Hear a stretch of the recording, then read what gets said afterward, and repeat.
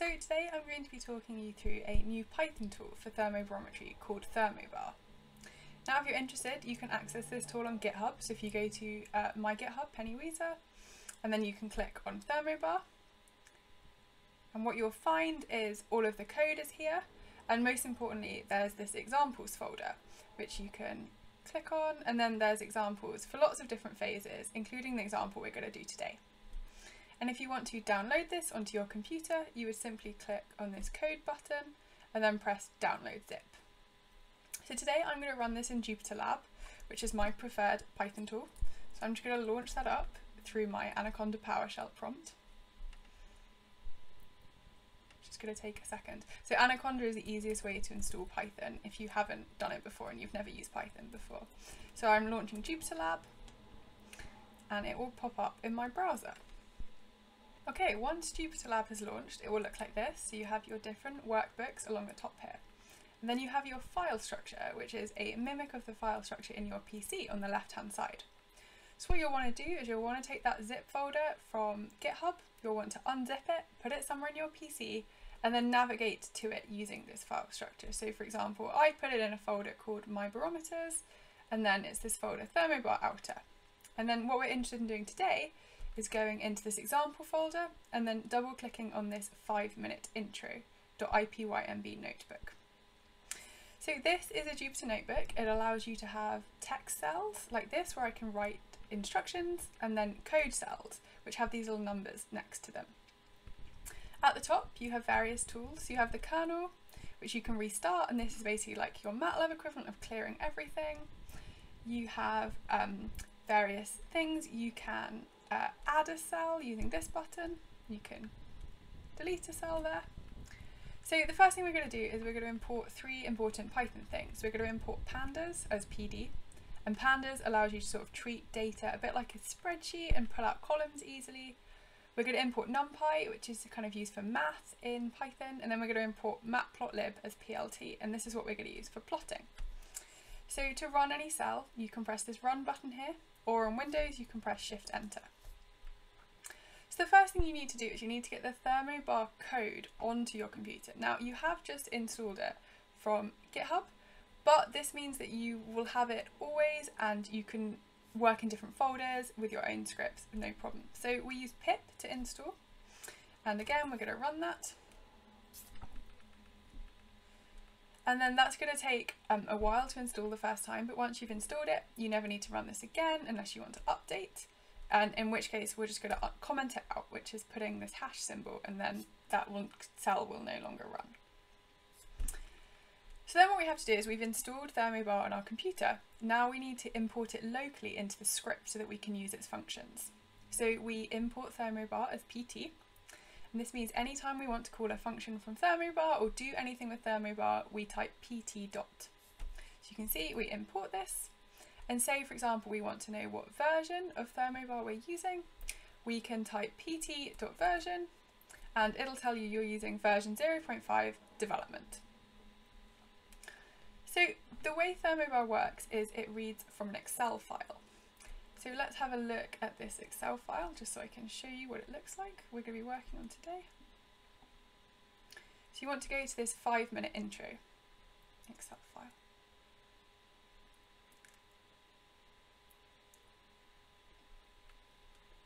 So the ideal sort of data entry for Thermobar, you have a sample ID. So these are some experiments from Sisson and Grove. And then you identify your different phases using the oxide names and then an underscore for the phase. So these are all liquid phases. And then you come along and these are coexisting Clinopyroxenes. It's got underscore CPX. For iron, it only deals with iron total, and then you can set a proportion of iron 3+. So make sure that your column is FeO total underscore liquid. Okay, so by the way, you don't have to have these in a certain order. You could have the silica content of the liquid, the silica content of the CPX next to it, and whatever you want. Python will find the right columns and segment them out. And that is done using this function, import Excel. So what you need to tell it is you need to tell it your file name, so in this case 5-minute intro, and you need to tell it the sheet name. And what this does is it returns a dictionary, which we have called out here. And this dictionary contains a number of data frames. You can basically consider a pandas data frame as like a little Excel sheet. So the first data frame that is stored with an out, and we can access this by using out and then square brackets and then the name of the sort of key in the dictionary. So in this case, my input. This records all of the columns that you entered without any additional formatting. We then have liquids, and this is accessed using the key licks. And what this does is it pulls out any of those column headings with _liquid and arranges them in a specific order that allows it to be fed into the functions easily. The same for CPXs. This pulls out any compositions which have CPX in. And the full list of phase identifiers you can see here. So we're going to run this. Now, you might think it's a bit of a nightmare to have to add _liquid and _CPX. The reason we've done this is for when you have coexisting phases like this, it reduces ambiguity. If you only have one phase, so for example, in this lick no header thing, I'm only interested in the liquid. For example, I might want to perform liquid only thermometry. So it's a bit unnecessary to have to add _liquid to the end of all these columns. So what you can do is use the same function. You say the name of the file, the sheet name, and this time we're just going to say, here's the suffix I want you to add, rather than having to add it by hand. And that would allow you, using this step underneath, to pull out a data frame of liquids which is ready to go. Anytime you want to have a look at your data frame in JupyterLab, just make a new cell, put the name of it, and press run. And here you can see it has now added this liquid, so it's ready to go into all the functions. Whenever you load data in, you should always inspect it. And if we remember above, we had segmented out this variable licks and this variable CPXs. And we just want to check, for example, maybe you've got a strange subscript that's come from a journal, maybe like the AL is actually a 1, and that means that Python hasn't recognized it. So you can use this head function, and this pulls out the first 5 rows and then display so that both of these print.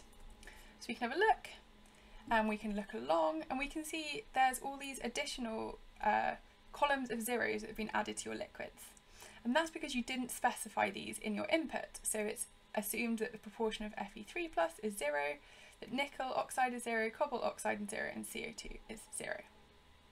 And the reason for this is just to make sure that we've got a set data input that we can use for all functions and all thermobarometry equations. You can see for CPX, we can look along and see the only sort of empty column is potassium in CPX, which we didn't have in our spreadsheet, so that's why it's filled it with zeros. So anytime you want any help with how specific functions work, what inputs they require, you can type help, pt, and then the name of the function. If you run that, you can see it sort of gives you the function and the inputs here, and then it gives them in more detail here. So it says you need to give it a CPX composition, which is a data frame, and that is what we extracted out up here. You need to give it liquid compositions, or you can give it a merged data frame, which is used in some of the functions later on. You then need to pick an equation for temperature, and these are the different equations which are included in Thermobar.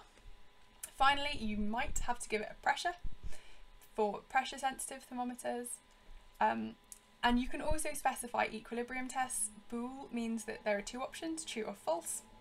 By default it's false, but if you type ec tests is true, it will return not only your calculated temperature, but also the value of all equilibrium tests. Similarly, say you look at this and you say, oh, well, I think I want to choose T. Peterka 2008, equation 33, which is here. You can get a little bit more information about what this is by typing help pt and then its name. And here you can basically see what goes into calculating the temperature using this equation and the standard error if it was given in the original paper. Okay, so as sort of a first example, let's say we want to calculate a Clinopyroxene-Liquid pressure based on those already paired up CPXs and liquids. So on the left hand side we give it the name which we want to call it. So here we're calculating pressure using equation 30 at 1300 Kelvin. So we say PT, so that's Thermobar, The function is called calculate CPX-Liq pressure. We then have to tell it the CPX compositions we want to use. So in this case, we called that CPXs. The liquid compositions, in this case, we loaded these in as lics.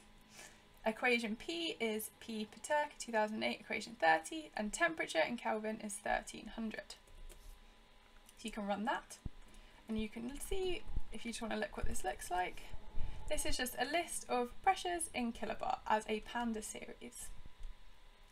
Similarly, if we want to calculate temperature for these CPX-Liquid pairs, we can use equation 33. We want to evaluate it at 5 kilobar. We would say PT calculate CPX-Liq temperature, the same thing here. The only difference being we swapped equation T and equation P, given it the name of the thermometer we want, and told it the pressure we want to operate at. Now, in reality, unless you're an experimentalist, you're not going to know pressure or temperature. So we can use the function calculate CPX-Liq pressure temperature. And same as before, you give it your CPX compositions, your liquid compositions, you tell it an equation for P and an equation for T. And it returns it as a pandas data frame. So now you've got 2 columns. So we could plot these pressures and temperatures using matplotlib, which we loaded in as PLT. And anytime you sort of want to access a column from a data frame, you take the data frame name, so PT iter 3033, and then the column name goes within square brackets with quote marks. So here we're plotting the pressure on the x-axis and the temperature on the y-axis, and we've labelled the x and y-axes to show that. Now, the rest of this tutorial just goes through some input warnings. So for example, if your column headings don't have capitals, it will give you a warning saying that. And then various things like if you don't have an FEO total column, it will also return a warning. So it'll return a hard error saying I won't proceed any further until you've labelled your column FEO total. This might seem a bit harsh, but this is because often with GeoRock there is ambiguity. There's an FEO, an FEOT, an FE203 column, and it's really unclear what should be being used. So the idea is, as a user, you know where you got your iron data from. You're the best one to work it out rather than Python.